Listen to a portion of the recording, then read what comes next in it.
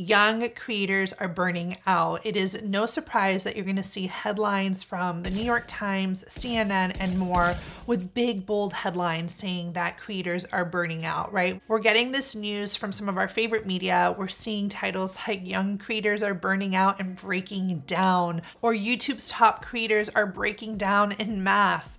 I think that this is a really important topic, especially as a creator-centric channel here at Sidewalker Daily. We are speaking to the creator and we need to speak about burnout. It's rampant in our industry. I'm seeing it happen to so many of the creators in my community. So what I want to do for today's video is I really want to talk about like what it is, how to know if you have it, why it's happening, and then dig into some solutions. Some solutions that I think are tried and true because we are getting feedback from creators who have suffered from burnout and are coming back and being like, this is what I did. And especially as, you know, again, a channel that is dedicated to the creator, I want to make sure that we nip this in the butt before you even get burned out. So hopefully you can watch this video before you're on burnout to prevent it from actually happening. Now, in terms of a definition for a creator, when a creator is going through burnout, they are really feeling highly unmotivated. The things that they used to love to do, they no longer like to do. We have seen depression being linked to depression, being linked to a loss of energy, just overall a feeling of feeling burned out. I mean, that's why the word is called burnout, right? Like feeling like you have nothing left to give. And it's really obviously strongly linked to mental health. It's something that the need for creators to be constantly posting, constantly doing it. And we'll get into that in a little bit. But it's without a doubt that if you don't take care of yourself and set up some boundaries, you are going to burn out. It's not a matter of if, but when, if you're not protecting yourself and creating systems that will protect you from getting there. Now, think about how many people identify as creators. You know, whether it's a YouTuber, TikToker, Instagrammer, on Twitch, Twitter, like LinkedIn, creators are on all platforms producing massive amounts of content a day. We know that, you know, creator burnout is something that so many people deal. What will that look like for our society in a whole, right? If we don't take measures to prevent it and to do the work now ahead of time. I think that for the outsider, when you're not in a creator, you know, when you're not a creator, they think being a creator is like so glamorous. It's so fun. Oh my gosh, you just post content for a living. But you guys, and I know that that is not the truth, right? That it is so much more than what meets the video, what meets the eye, what meets the post. It's coming up with the concept, shooting it, editing it, shooting it again because you messed up, you know, all the things of producing the actual content. And that's just the tip of the iceberg, right? Because the more and more creators are doing this full time and doing this as a business, then they have to deal with the avalanche of being an entrepreneur and a business owner. I always say creators don't realize that they're actually entrepreneurs and business owners.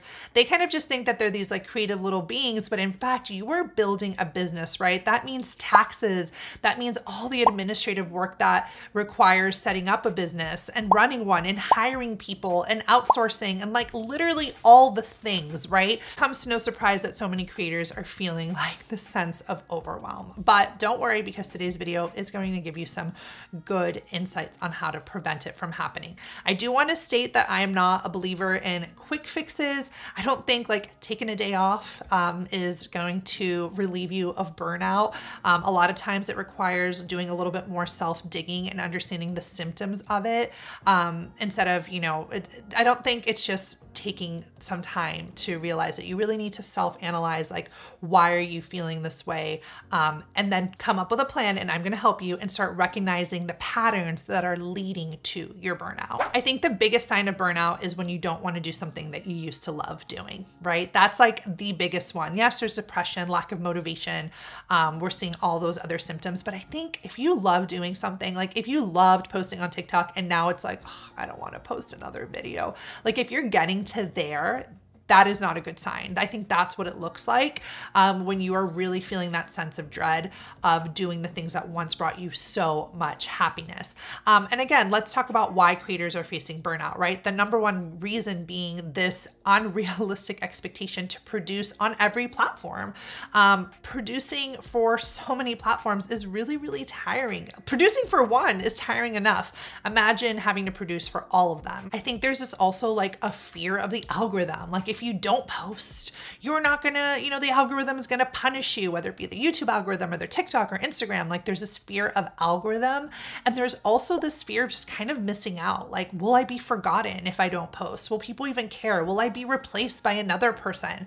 I think so many people, like they're watching, they're spending their time on TikTok and they're seeing all these other TikTokers. So they're like, if I don't post, they're gonna get the attention or the business or the leads or whatever. So there is this sense of like seeing other people do it and doing it so freely and like this constant comparison game. That's what's driving us to go on this, mode of having to constantly create. There's this huge sense of competition on social. We all do it. We all say, oh, look, they're doing so much more than us. Oh, look, they're on TikTok and we're not. Oh, look, they're on this and we're not. So we have to do it. We have to push ourselves. We have to, participate. And this will lead to burnout if you don't have the systems in place. So let's go ahead and talk about some solutions that are going to help you, the creator, prevent this from happening. And if it's already currently happening to you, hopefully it will provide you with some questions answered and some relief. So the first step is obviously recognizing it, right? Being like, okay, I am burnt out. This is no longer working for me. And in this moment, depending on the severity of your burnout, you are going to want to hit pause. You need to hit pause because you need to find clarity to think. All the things that you're afraid of, FOMO and the algorithm and all of that, I'm here to tell you it can wait. Your mental health comes first. You are nothing without your sanity. So if you're going to break down and you're not gonna even have a platform to post on if you're like not physically well. So the first step is obviously we're gonna need to take a break and take pause. The second thing I want you to do during this pause is take a look at your habits. Where are you spending most of your time on?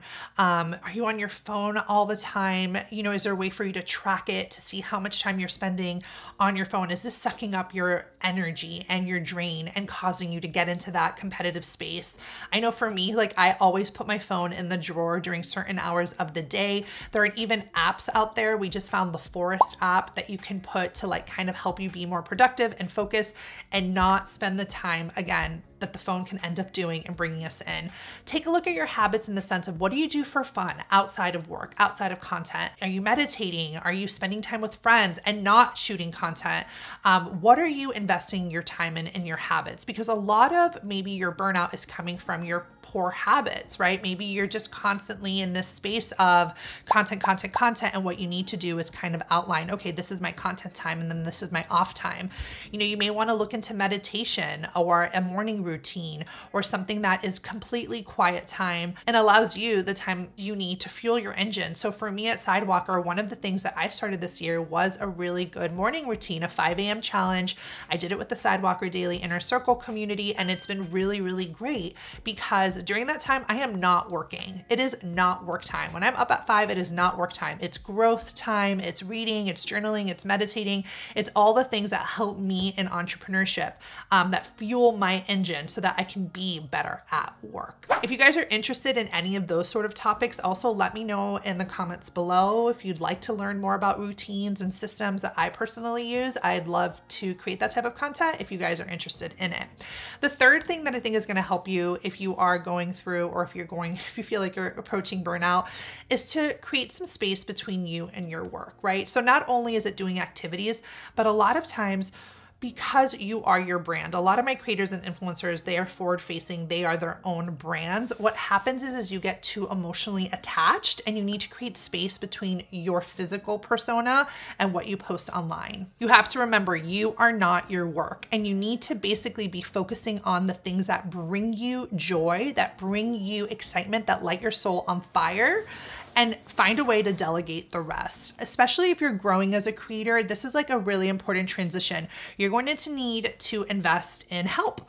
And I don't mean like mental health help. that could be something as well. But I mean help, like get someone to help you with the things that you don't want to do and spend most of your time in the areas that you are really good at. Now, I'm not going to go like, sugarcoat it. As a business owner, creator, entrepreneur, you will need to do things that you don't like to do, right? That's just in all businesses. The question is how long are you doing those for? And are you able to get someone to support you in those tasks so that you can do what you're really good at? Because if you're focusing on what you're really good at, that's going to bring you in the most money and help your bottom line. This comes to my next tip for burning out, to helping prevent burnout, is delegating tasks.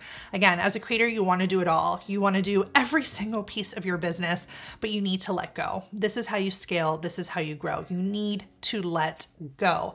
Get people to help you delegate tasks, whether it's joining, a Fiverr or finding someone on Upwork or getting an assistant or whatever it is. Delegate, delegate, delegate. Get stuff off your, table in order for you to flourish. Now, if you're like, I don't have the money to do so, you have to, again, think of this as a business. You need to invest in this. And the time and the money that you invest in having someone help you should be time that you are putting towards generating more revenue. A huge way to help prevent burnout I have seen is join a community of people like you.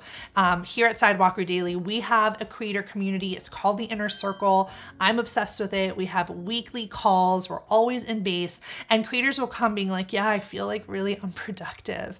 And that's okay, right? You have a safe space to kind of vent. You have a safe space to see other creators that also may feel like how you do. You need to find your people, your tribe. You can't do it alone, okay? You can't be in a little room creating content all day alone. You need your humans. That is what's going to help you push through, especially when you feel super down and low. And again, I will leave a link to our Inner Circle. It is a waitlist program, but go ahead and sign up. The waitlist is always opening. It's on a rolling admission. So go ahead and sign up so you can be a part of our community. I think another great way to help a creator when they are experiencing either burnout or getting close to it is think about, an accomplishment. Think about something that used to excite you in your biz. And a lot of times it's like finding inspiration. Inspiration is not something that I don't think will just come to you. You have to go look for it. I find it really hard getting inspired in my office on my desk, sitting looking at the computer. It's just not my zone, right? I'm inspired when I'm out in nature, when I'm out, when I'm in new places, around art, around creative people, smart people, networking. That's when I'm inspired. That's when I feel alive. So you need to find, where do you feel alive? Where does the inspiration come to you? And next time you are in a moment of inspo and you feel those floodgates coming in and you're like on a high, remember it so you can go back and revisit it when you are feeling, again, a bit down. Anyways, guys, I know today's topic was a tough one, and I hope that if you are feeling any sense of burnout, you are getting the help that you need, whether it be professional help or business support. Make sure that you do invest in yourself, because remember, without your sanity, you are nothing, and the platform is nothing, and it all means nothing if you're not doing well.